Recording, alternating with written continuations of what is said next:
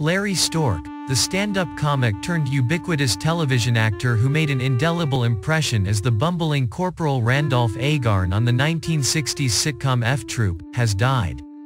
He was 99. His death was announced on his Facebook page. It is with the heaviest of hearts that we share with you the news our beloved Larry passed away in his sleep overnight. We are shocked and at a loss for words at the moment. Please remember he loved each and every one of you and wouldn't want you to cry over his passing. He is reunited with his wife Norma and his beloved F Troop cast and so many friends and family. Born in New York City, his Bronx accent would be used to enduring effect in his comic portrayals. Storch began his show business career as a stand-up comic and parlayed his popularity to a prolific and long-lasting television career, beginning in earnest on The Phil Silvers Show in 1958.